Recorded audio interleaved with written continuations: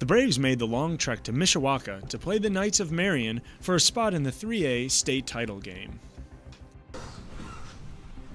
The strength of this team is its heart.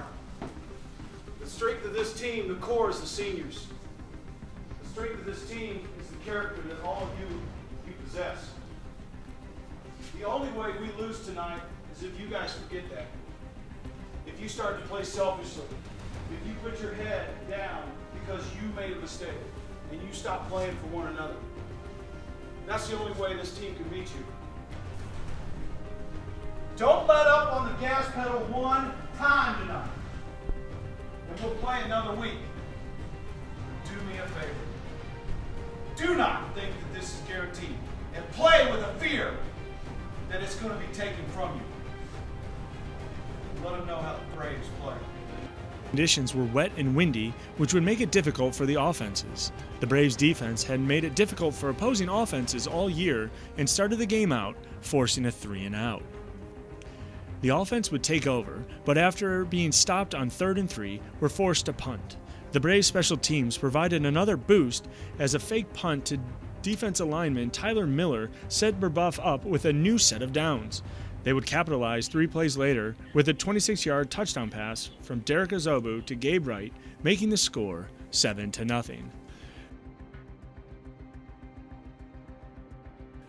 After forcing another punt, a misfortunate bounce of the ball would set the Knights up in Braves territory, but the defense would hold after Simon Banks' interception.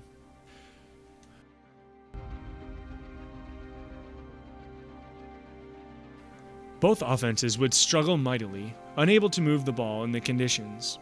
The Braves' Brandon Wirtz stripped the quarterback of the ball and recovered by James Crute, which set up a 29-yard field goal by Alex Potts.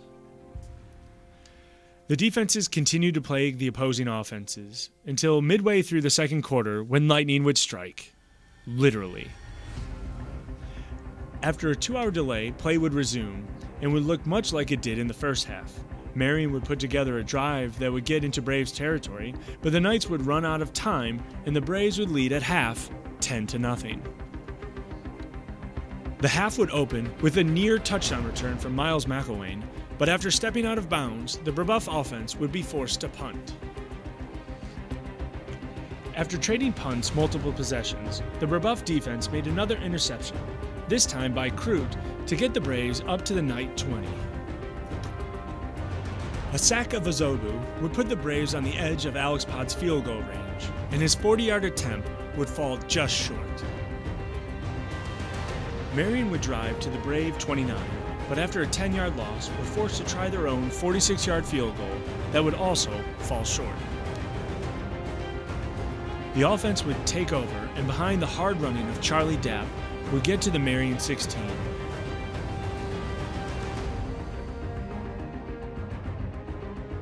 When Derek Azobu would hit Wright for another touchdown pass to seal the game. The Knights would not go away without a fight and would drive to the Brave 19.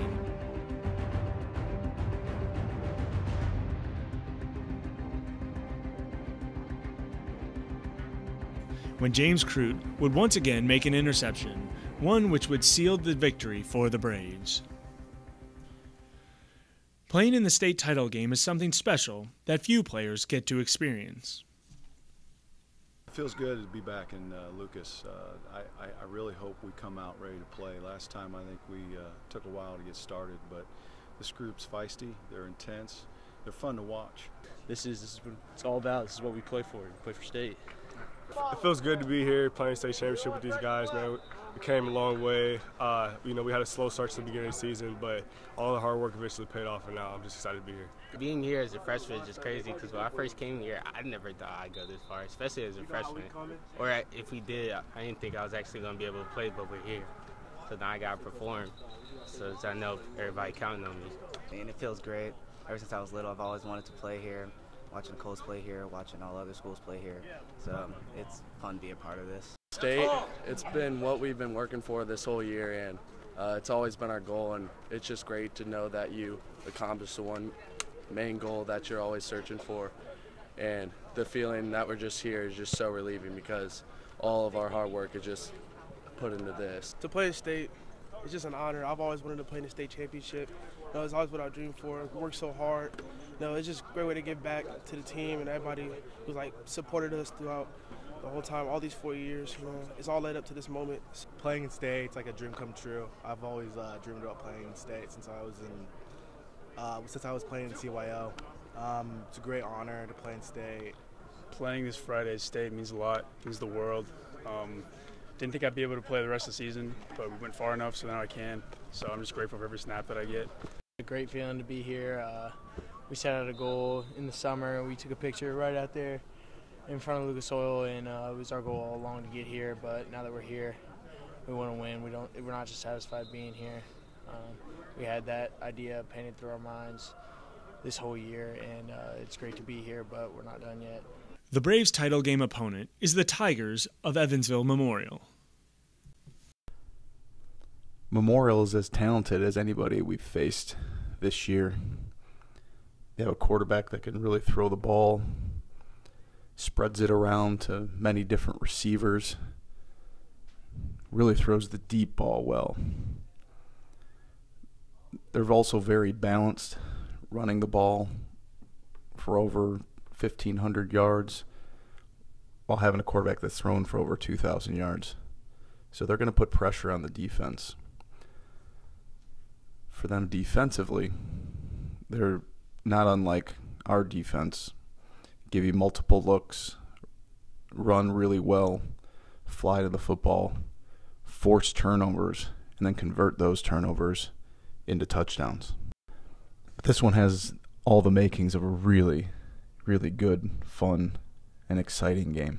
The Braves play their final contest of the 2017 season this Friday at 3:30 with an opportunity to win the program's first state championship.